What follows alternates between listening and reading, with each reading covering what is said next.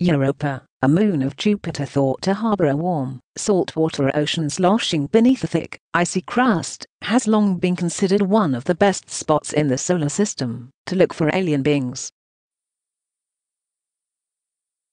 Now, citing data collected by NASA's Galileo probe more than 2 decades ago, scientists report that giant jets of water are spouting more than 100 miles off that moon's surface. The study, published Monday in the journal Nature Astronomy, adds to the mounting evidence that Europa is spewing its contents into space. If the existence of the plumes is confirmed and they are linked to Europa's ocean, they could provide a tantalizingly straightforward way to sample the moon in search of signs of life, rather than land on the surface and drill as much as 15 miles through ice, a feat that has never been achieved even on Earth. A spacecraft could simply fly through the spray and test its contents. Researchers are already working on missions to do just that. NASA's Europa Clipper and the European Space Agency's Jupiter Icy Moons Explorer, JUICE, are slated to launch in the early to mid-2020s, both armed with high-resolution cameras and a suite of other sensitive instruments.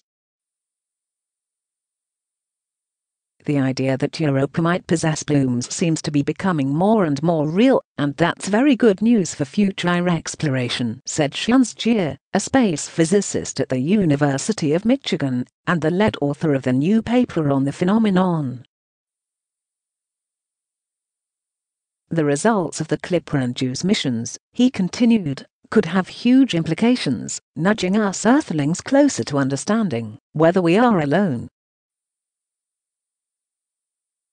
Scientists have suspected since 2012 that Europa might harbor plumes after the Hubble Space Telescope observed water vapor spouting above the moon's frigid south pole.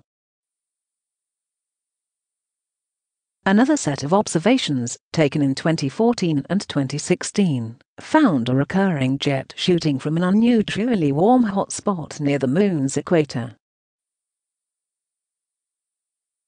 The tallest of the plumes was so powerful that it extended 120 miles above the moon's surface. Old Faithful, the famous geyser at Yellowstone, reaches 184 feet. The interpretation of those images has been debated. The images pushed the limits of Hubble's sensitivity, and sometimes the Space Telescope was unable to spot the plumes altogether. The ongoing debate called for on-site observations, Jia said.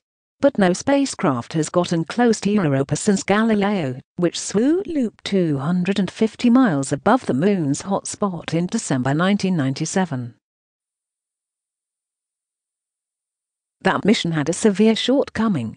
The spacecraft's more powerful antenna failed to deploy after launch, limiting the amount of data the spacecraft could send back to Earth. Nevertheless, Jia, who was a college student during the flyby, thought that if a plume existed, Galileo might have sensed its signatures with its magnetometer and plasma wave instruments. Margaret Kivelson, a space physicist at the University of California at Los Angeles who was principal investigator for Galileo's magnetometer, confirmed his hunch. On one particular pass, the spacecraft came very, very close to the surface of Europa, and it was on that pass that we saw signatures that we never really understood, she said at a news conference Monday. Galileo found Europa's magnetic field intensified and shifted orientation just as the spacecraft made its closest approach to the moon. Then, data from the plasma wave instrument showed unusual emissions that could be associated with a high density of charged particles. The results didn't make sense at the time, but they are just what scientists would expect to find near a speeding jet of salty water. But the environment around the Moon is complex, warped by Jupiter's strong magnetic fields and by Europa's atmosphere. So Jack Kivelson and their colleagues ran their data through a sophisticated modeling program that compared the observations with what scientists might expect to see from a plume of the dimensions reported by Hubble. The results were in satisfying agreement, Gia said. Kivelson, who hadn't considered such a plume when she collected the data 2 decades ago, marveled at the new discovery. "It's amazing how hard it is to anticipate something that just hasn't happened before," she said. The source of the plume is still unclear. The prevailing theory is the water comes directly from Europa's subsurface ocean and is being driven upward by hydrothermal activity, much like that which powers geysers on Earth. But the water could originate elsewhere, Gia cautioned. Some have suggested that there might be a subsurface lake hiding between layers of Europa's thick ice sheets.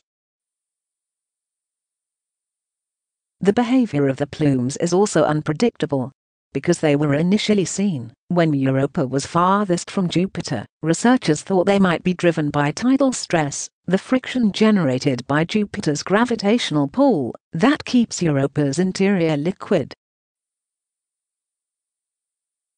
But follow-up observations from Hubble were unable to confirm that idea. JIA hopes this paper will inspire fellow researchers to keep looking at Europa's plumes. Perhaps someone else will find further clues by mining years-old data. Or, maybe when the powerful James Webb Space Telescope finally launches, it has been pushed back several times, it will get a clearer picture of what is happening on the alien Moon. The CLIPper mission, now in the preliminary design phase, is projected to arrive at Jupiter sometime around 2030. There it will perform 45 flybys past Europa, getting as close as 16 miles above the Moon's surface.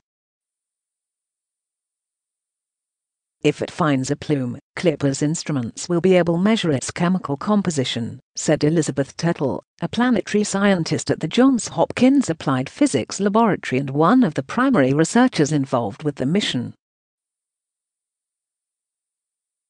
The spacecraft will seek molecules associated with biological activity. But it's a long stretch to go from being able to measure the specific composition to being able to say, "there's life," close quote, she cautioned at the news conference Monday.